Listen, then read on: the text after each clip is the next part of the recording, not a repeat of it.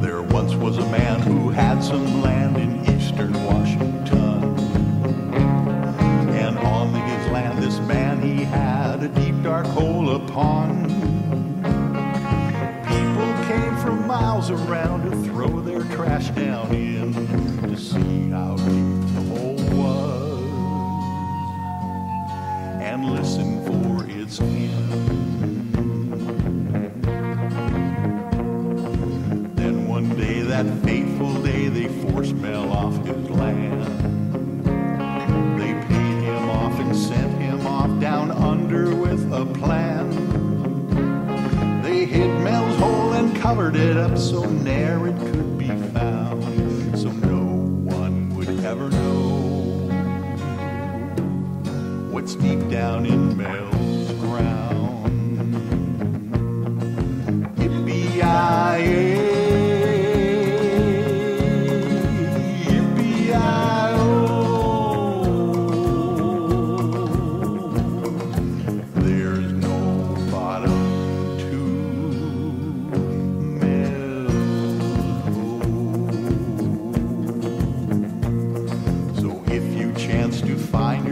In eastern Washington and hear the legend of Mel's Hole, be wary, my dear one.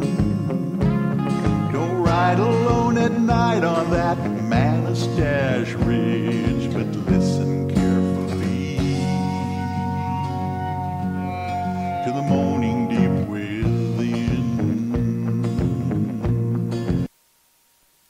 Hey, this is Gary from Night Dreams Talk Radio. I want to welcome a new sponsor to our show, PhoenixShaving.com. I know what you're thinking, right? Oh, another disposable razor company. Well, the fact is they're not. You remember the razors that your father and his father shaved with? Did you ever notice they didn't have, well, the embarrassing razor burn or ingrowing hairs or the razor bumps after they shaved? Did you notice they were also relaxed after they were done shaving? Well, the problem is these big corporations want to sell you razor after razor after razor. Think about how much money you spend a year on razors. Or do you use electric razor? Then you're going to find out what razor burn is. So you need to check out Phoenix Shaving Starter Kits. They come complete with the soap, the brush, and a 2.5-month supply of blades. And the most important part of it, an all-metal razor, built to last generations. So, hey, you can donate it to one of your sons when they turn 18. Check out PhoenixShaving.com and tell them that Gary from Night Dream said, hey, I want one. That's PhoenixShaving.com now. You're listening to Night Dreams Radio with Gary Anderson. Check out Night Dreams' website at www.nightdreamstalkradio.com.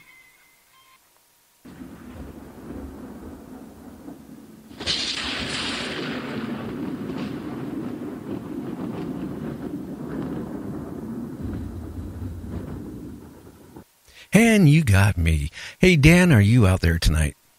I am here. Wow, how's your weather where you're living at? And actually, where do you live? We're down to 110 degrees today. 110? Where's that at? Arizona, Phoenix area. I'm over in Mesa, Arizona. Boy, how can you take the heat? I'm from up in the Seattle, Gig Harbor, Washington area. You know, pretty country. I got a cousin up that way. Yeah, but you know what I find? I go on road trips on my motorcycle, you know, ever so often, and I'll go up to like Reno or, you know, Las Vegas and all that and ride. Somehow, when it gets after about 85 degrees, I can't take the heat. Well, if you've been here long enough, you learn that it's not really hot till you get to 108 degrees. Well, I remember about 2 years ago going through the deserts up in Nevada, and it was pumping like 120-some degrees, and I didn't have enough water with me, and I started hallucinating, and I saw all these rattlesnakes going across the road. They could have been. I'm not sure. That wasn't a hallucination. It probably wasn't. Yeah. So why don't you tell everybody in the audience out there what you do? Well, I'm a writer. I'm a full-time writer. I make my living ghostwriting. That is, I write books for other people. They write me a check and they put their name on the book. And for myself, I write novels, westerns, mysteries, thrillers, that sort of thing, with my own name on the book. And the most exciting thing that I'm involved with now is my associates, Dwight and Rhonda Hull, from down in Whetstone, Arizona, have gotten into investigating spirits of the Old Southwest. Oh, wow. Yeah, we just put out a book, came out in May. It's called Speaking with Spirits of the Old Southwest, Conversation with Miners, Outlaws, and Pioneers Who Still Roam Ghost Towns. And what we do is we will go to a historic site and see if we can get some of the spirits who inhabit that place to talk with us. And essentially, we research the history of the Old West by talking to the people who lived there at that time. It's fascinating. Oh, I bet. Is there many ghost towns left? I know going through Nevada, I had, it was really hard to find anything, much standing other than Virginia City, which is nothing more than a tourist attraction. Right. It would probably surprise you. One of the things we like to do in a book, we are enormous history buffs. In addition to the speaking with ghost parts, we're enormous history buffs, and we're trying to bring to the attention of people that there are tremendous historical sites of historical importance that you drive by every day that you don't know about. Oh, that yeah. you could park on the side of the road, maybe walk 100 yards, maybe hike a mile or so, and you would be at a tremendously important historical site. Well, you know what I found, Dan, when because I used to do a lot of photography, and I used to go out and take pictures of ghost towns. And, but right in front of my own eyes, I'd be at some old, building, old farmhouse or old store building, what's left of it. And there would be people, instead of taking pictures, they were taking souvenirs. Yeah, that's the downside. Yeah, and it really starts. That and spray paint. Yeah, spray paint and stealing Drives whatever me crazy. Yeah. Well, they look at it, it's not owned by anybody. And, a lot of that stuff is still owned by somebody, the land it's on. And it's exactly. And it's so bad to see, something that, it will never be able to be replaced. And, just seeing people taking souvenir, pieces of wood or, whatever they can find. I was, in fact, actually taking a picture of an old gas station one time, and it's been abandoned probably about 30, 40 years, but it still had 2 pumps in front of it. And while I was taking pictures, a guy in a pickup truck, with his friends, they decided they wanted the pump. Oh, yeah, those things are, they have a pretty good value on the souvenir market. Oh, yeah. The collectors have put them in their man cave. Yeah. Oh, yeah, exactly. Oh, yeah. So, but we try to, we respect the law, but we also we also respect people's property rights. And we also, your listeners might find this interesting. We try to respect, the property because there are still people there who were there at the time. This is still their home in many respects. Okay. Now, are we talking about the living or the dead? The spirits. Yes. Yeah. Yeah, and some places are on private property, so it's obviously someone owns the property, maybe lives on the property. But there are spirits who still inhabit those places, who enjoy those places, and we don't want to trash it, out of respect for them. Oh yeah. What made you decide to write this book? Well, actually, Rhonda Hull and I were involved in a group, and we used our psychic abilities to look for missing children. This was several years ago, but we did it for many, many, many years. And I was working on a particular cold case, and I called on Rhonda as part of my, it was a sub-team of the main group, called on Rhonda because she is so good at what she does to be one of my team members. And through that, working that one case, we got to be good friends online and through telephone conversations. And they live about 2 hours south of me. And one day we just decided, why don't, Dan, why don't you come down there, you, me, and Dwight, and we'll get together, we'll have lunch and see what we like about each other. So we went down, we became pretty good friends, and we started saying, this might be interesting because they're intuitives.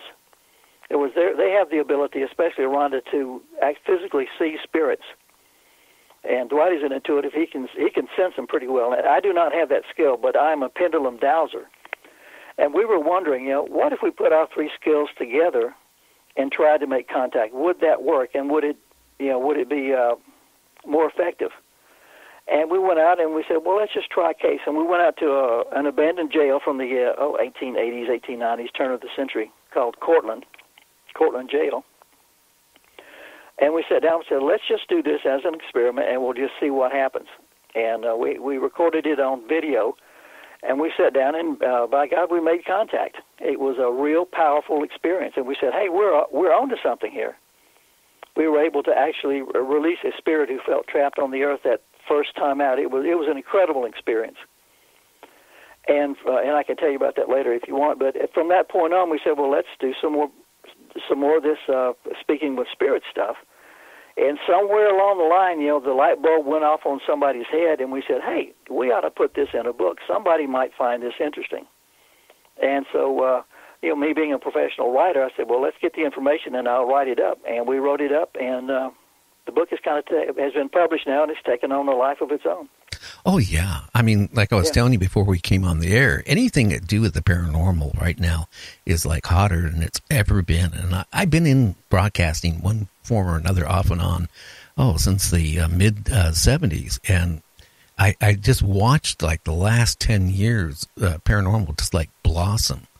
It's so interesting. But, the Old West, how many like little ghost towns is there left, or is it just buildings here and there? It depends. There are legitimate, what you would consider ghost towns, and then there are ruins, and then there are abandoned mines, and then there are places that are old grave sites, grave towns, and then there are places where you have just an abandoned mine, or you might find the remnants of an old shack, or just the foundations of an old house. So it kind of runs the gamut. Oh, wow. Yeah, so you have everything from a ruin that you might not even see if you walk 10 feet by it, all the way up to, like a Tombstone, which is a National Register of Historic Places ghost town. Oh, wow. Yeah. What's like in your area, or the places that you explored that actually had something, quite a bit intact to it yet? Well, there's an area not too far from Tombstone. About 14 miles from Tombstone, there's an area called Ghost Town Road, and there are several ghost towns of varying descriptions along that road within a few miles.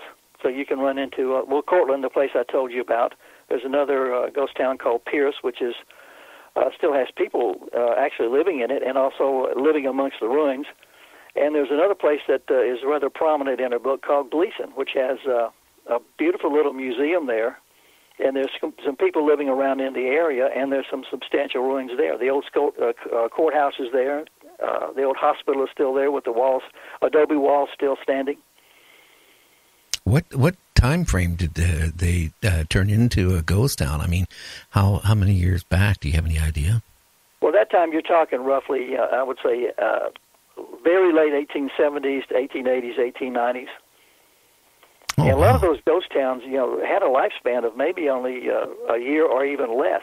And once the silver played out, or like in 1873, when the bottom dropped out of the market, the town shut down. They packed up, tore down the towns, and literally the boards from one town would go to the next town, and that would build up the next town. Oh, so basically what they were doing, if I got this right, Dan, is they would basically, and they figured, hey, everything in the mine is gone and it's not worth being here anymore. They packed the whole town up and go down the road and reconstruct a new town from the old town. And the new town may only be 4 or 5 miles down the road, but that was where the next strike was. Yeah, up here where I live, is a place called Buckley, Washington, and there is an old abandoned, shafts from an old town and a coal mine going back to around the 1890s, and it was in existence for about 11 years before they mined it all out. But, I mean, that had a population back then of like about close to 3,000 people, which is not shabby.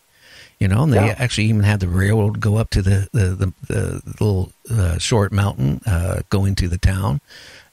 Quite interesting.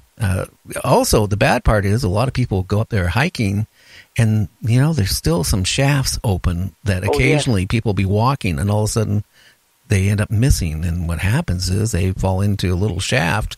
It drops down about 600 feet into the mountain. Exactly. That's you don't go